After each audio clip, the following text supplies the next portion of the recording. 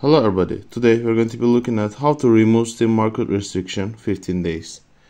So, if you have market restriction, one of the reasons might be it is because you don't have an authenticator for your mobile.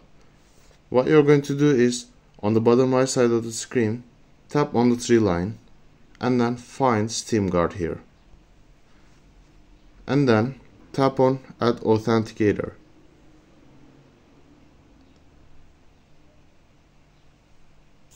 Here they're sending me an SMS, includes the code,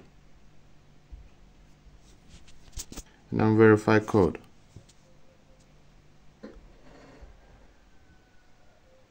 And they give you a recovery code here.